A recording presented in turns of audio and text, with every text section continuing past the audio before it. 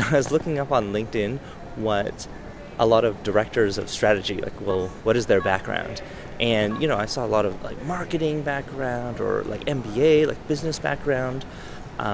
My background in particular is pretty different. My background is in research, actually, and so this is kind of like a home conference for me. The Human Factors in Computing Systems conference is kind of the biggest conference in my field.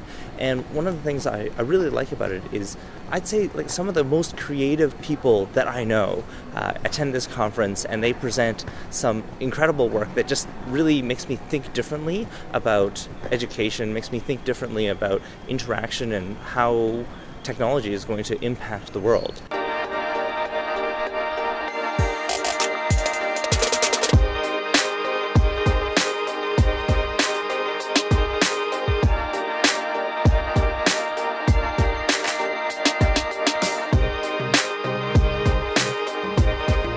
One of the reasons why I'm at the Chi conference this year is that I'm serving as one of the case studies chairs.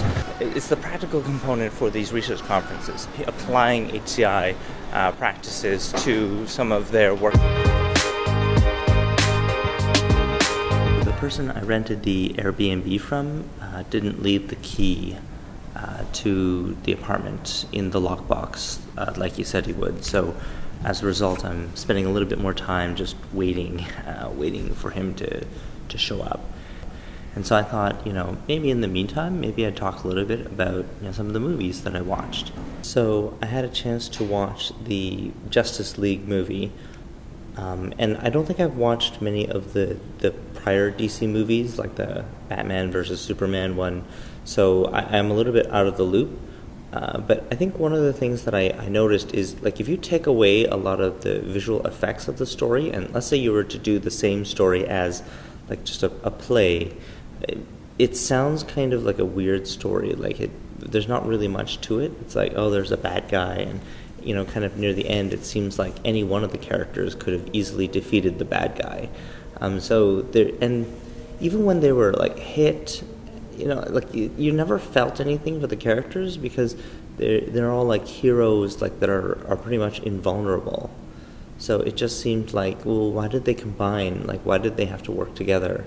Like, what couldn't be accomplished, and really required them to combine all their different skills together? It just didn't seem clear. It seemed like, like once they had Superman, he could have your enemy was just so weak in comparison.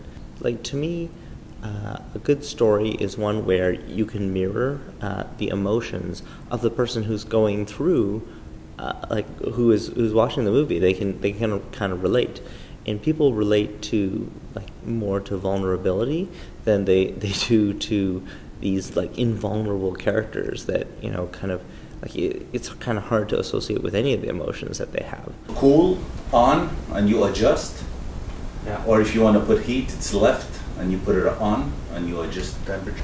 And the TV here, we have a Roku. I don't know if you want. Yes. Yeah. Okay, so one of the reasons for not having the key card, it turns out the people in the apartment that I was staying at the other day had a big party, and somehow they broke the toilet.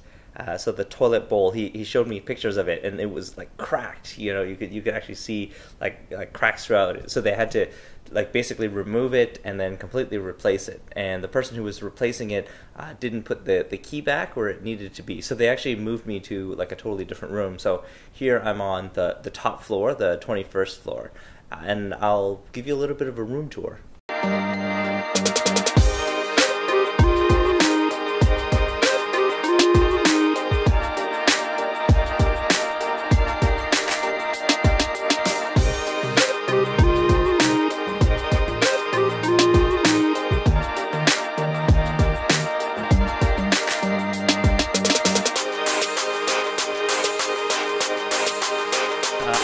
With Elizabeth Bowie, who is also one of the co-chairs of the case studies along with me. We've been pretty fortunate to be able to work together. Elizabeth also has a lot of industry experience, but she also recently got your PhD. Congratulations. Thank you. And it was really a pleasure reading all of the submissions and talking about them and getting reviews of them, and in some cases, negotiating among the reviewers who had different opinions of the value of the work. So that was really interesting. To see all the people who submitted, like as practitioners, and there's just a wide variety. People from companies of various different sizes, not just the big companies. And Elizabeth has been kind of involved for quite some time, you know, from the early guys, you know, as well. So. Hey, it's been a pleasure working with you. I really do appreciate it. Great pleasure. Many that I know are either academics or they just work in industry, and there are a few that actually do both. And so it's been really great to see her perspectives, and many of her feelings kind of mirror mine. Hey, how's it going? I wanted to crush your podcast. Somebody's here, yeah. I'm here with Johannes, who is the new chair of the Interactive Surfaces and Spaces Steering Committee. So I chaired the workshops yesterday and the day before. We have 4 full papers that we present here on geo-HCI stuff, so it's always exciting to meet so many friends and old colleagues, and also to photobomb Ed. So I have a confession to make that, you know, it was me running behind Ed, and I'm now really looking forward to the keynote. Thanks for video bombing me. Yeah, thank you. I'm with Justin Bieber. Justin Bieber. So we'd like to welcome Christian Rudder. He's the founder of OkCupid, and he also had a really innovative use of data on his blog, the OkCupid blog, and I think some of you are probably familiar with the blog. We never advertise. Like, the service has to be enough of a success for people to talk to their friends about it. Or the ideal scenario for us is somebody get married and there's 100 people in the room and they all hear that the couple met on OkCupid. That's like the gold standard of word of mouth marketing. So I'm here with Christian Rudder, because there's some bad actors, the people who have fake messages. Is there anything that we can do to reduce that? You can throttle people by how often they get replies, because I think people are quite good at recognizing low quality messages and not replying to them. Oh, so they don't feel so lonely? I don't know. I mean, I think probably the best solution is to show them to other people who aren't popular, because you know, they're otherwise you're just setting them up for more of the same rejection that got them into that place in the first place. But if you follow along the same curve, it tends to help. Yes, right? Exactly. Yeah, if you're roughly as popular as the person you're talking to, your conversation tends to go a lot better than if there's a big disparity. High demo reception tonight.